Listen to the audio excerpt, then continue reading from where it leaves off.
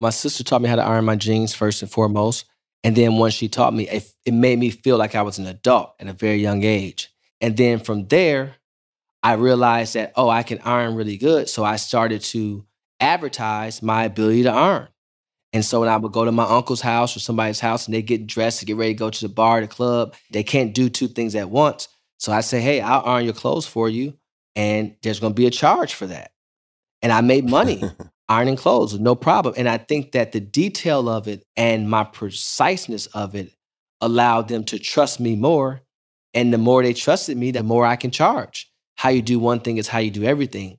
That's at its foundation and your approach to it, right? Because whatever arena you're in, just your approach to that detail, staying that detail oriented will allow you to progress.